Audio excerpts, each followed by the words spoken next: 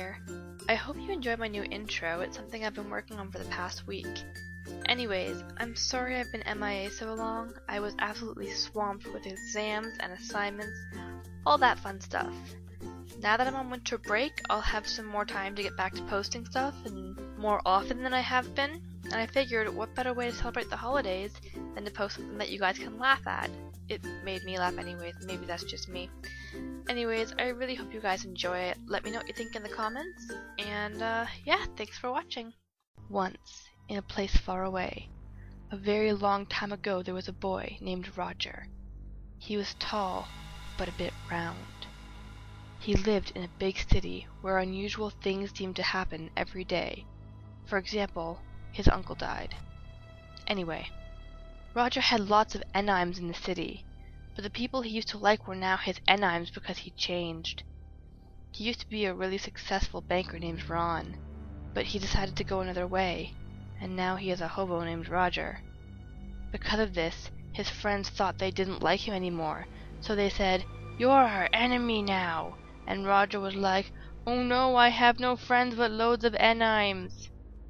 Roger lives day to tomorrow by the change he gets off strangers outside McDonald's, but sometimes when he gets enough money, he goes to the local shopping center called Tico. He can only buy things when they are on sale, so he only buys things when they are on sale, because he doesn't have much money. Sometimes he even gets enough change to buy chicken when it's on sale, and he goes to KFC and says, "Can you cook this for me?" And they do it, because they are his enzymes and spit in the food. Yuck. Today, on the most windy and stormy and rainy and cloudy and sad of days, he decided he needed to eat, and went to Tico. When he went inside, there was no baskets. This was weird. Roger thought that must be giving them a break today, so he kept going.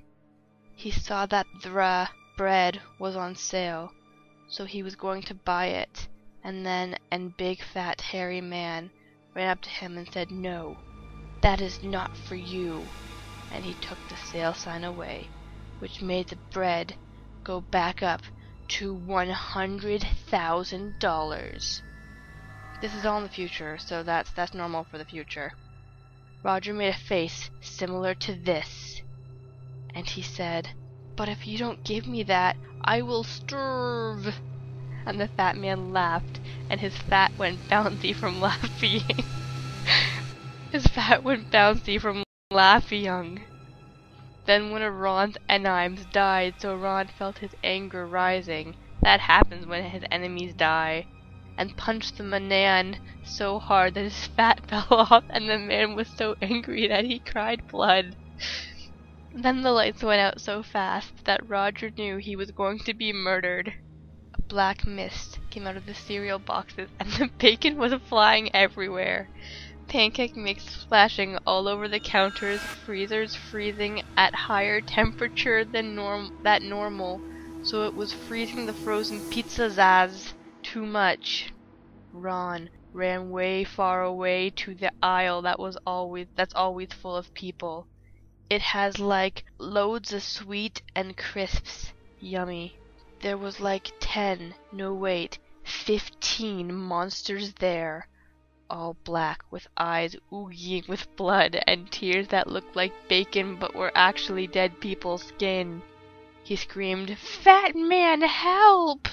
But when the fat man came he said, "You punched my fat, and now you will pay. I am your enzyme." And he ran and went inside a freezer, but forgot that the freezers froze too hard, and he died from freeze. Roger ran to an exit, and was almost out when he tripped on something. He looked down and saw his enemy saying, "Help me, the pancakes were too string." And then he said, "No, I am Roger. You were Ron's friend, not mine, Smelly." And he ran out the door. He was safe. He got out. He escaped. He avoided death. He was alive. He was tall. He was safe. He was Roger. Then he went back in for the bread, but forgot about the monsters!